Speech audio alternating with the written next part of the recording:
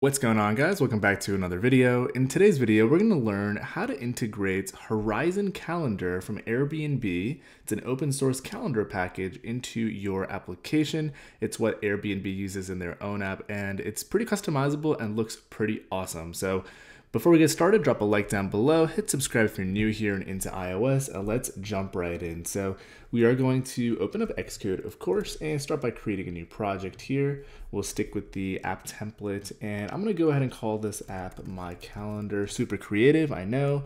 We'll stick with Swift as a language and Storyboard, aka UI Kit, as the interface. I'll toss it onto my desktop here.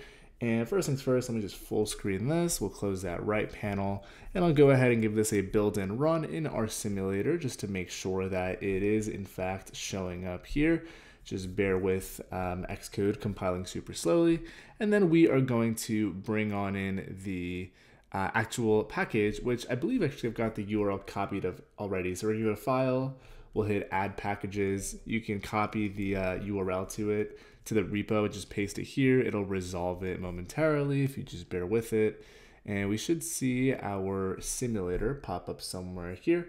Looks like it's popped up right here. So I'll go ahead and paste that on in, remove it rather, I should say. All right, looks like it's taking its time today. And while it's doing that, we actually found Horizon Calendar in the packages here. So I'll go ahead and add it, bear with it while it fetches from the repo. And let's see, all right, so we've got our app running over here, which is great.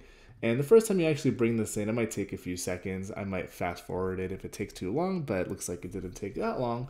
So we are good to go. Let's just go to our view controller here and import Horizon Calendar, and we'll just make sure we can still build. So we'll say import Horizon Calendar.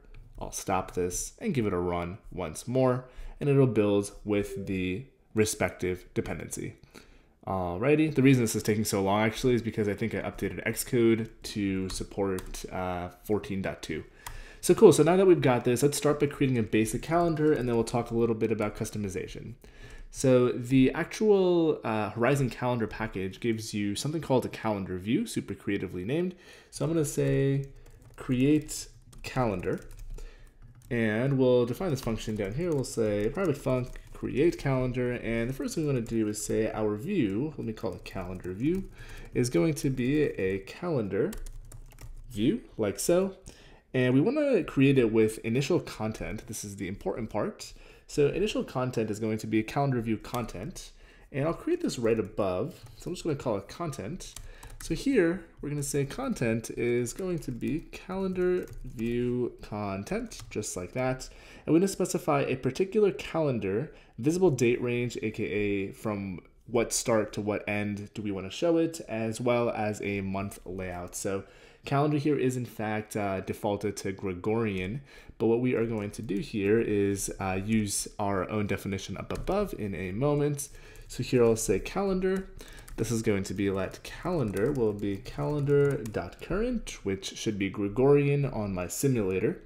The visible date range we want to create, so what I'm going to do here is we'll say start date will be calendar, and we want to get a date from the calendar. So let's see, let me spell that correctly, and autocomplete should pick it up.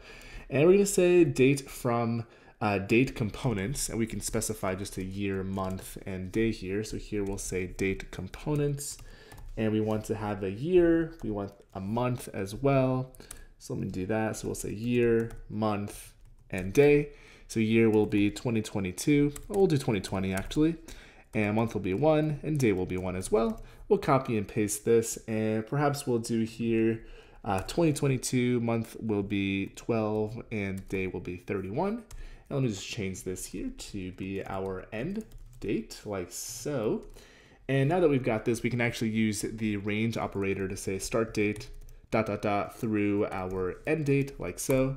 And the last thing we want here is to specify how we want this calendar to look. We want it to be vertical.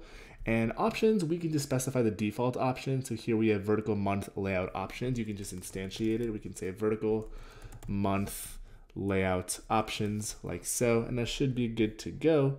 And let's see why this is going to get me value of optional type. Date must be unwrapped. Makes sense. Okay, so what I'll go ahead and do is just force these and compile, and we should be good to go. Okay, awesome. So now that we've got this created, we do want to actually add it as a subview and lay it out. So the first thing we'll do here is say translates auto resizing mask into constraints will be false, and then we'll just add some constraints down here, which is the same for any view that you are adding as a subview. So we'll say activate some constraints, and I'm just going to pin this to all 4 sides of our view controller's view. So we'll say top anchor will be a constraint equal to view safe area layout guide top anchor. And for sake of simplicity and being quick, I shall copy and paste this a few times. We'll say left anchor, right anchor, bottom anchor, and just don't forget to update it accordingly on the left-hand side. And let's go ahead and give this a run, and let's see if we get a calendar. So we should see a calendar. It looks like we don't in fact see it. We see actually a crash here. So let's see what the heck happened.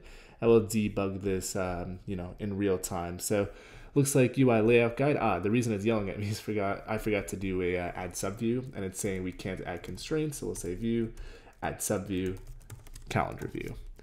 All right, go ahead and give that a run.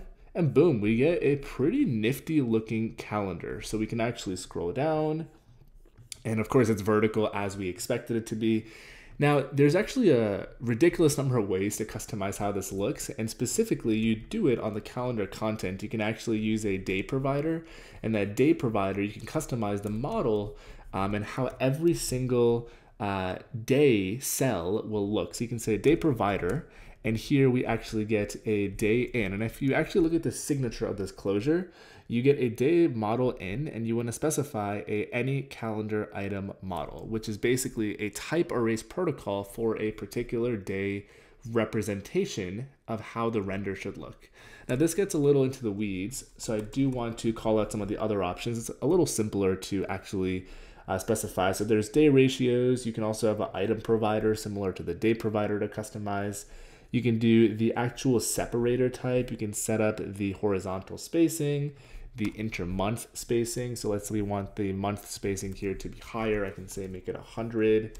And if we continue to look at these options, there's also the month header item provider. If you want it to look customized, I know Airbnb uses this specifically.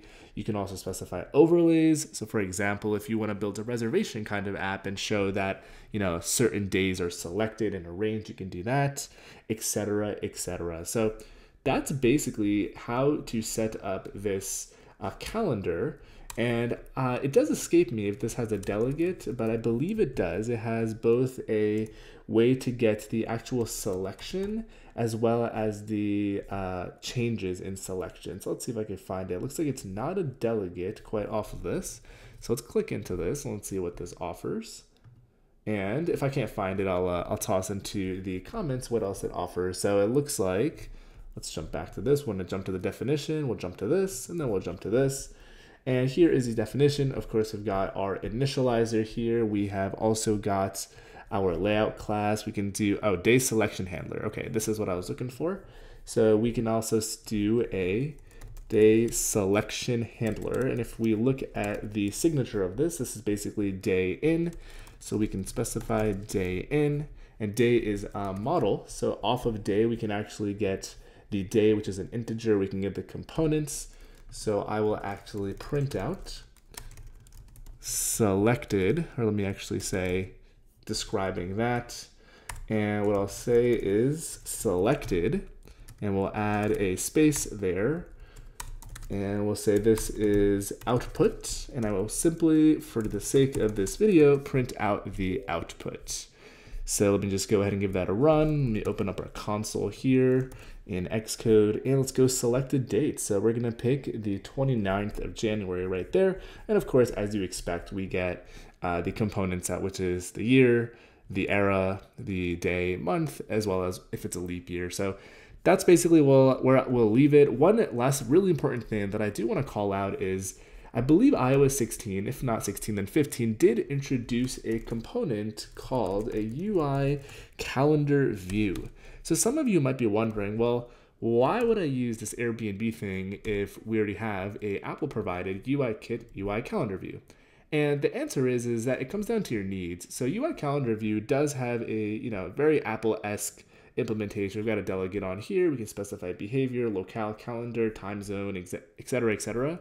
One thing that I will mention is that the Airbnb variant is far more customizable, and just because of their own needs, they've gone ahead and made it incredibly flexible. So for example, you'll see on their documentation here that you can specify a design where you can have a search in a calendar. You can do stay availability. You can do a list of multiple selected dates. You can do reservation experiences like their app. So they're basically showing what they offer.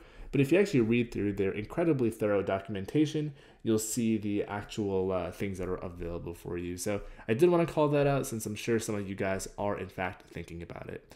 That is all I've got for today's video. I appreciate you watching. If you got all the way through, drop a like down below. It really helps the channel out. If you're not subscribed and into iOS, definitely subscribe. More than like 75% of viewers aren't subscribed but do consistently watch. And of course, leave a comment down below. Helps video reach, as well as YouTube algorithm pushing it out to others. Thanks again for watching. I'll see you in the next one.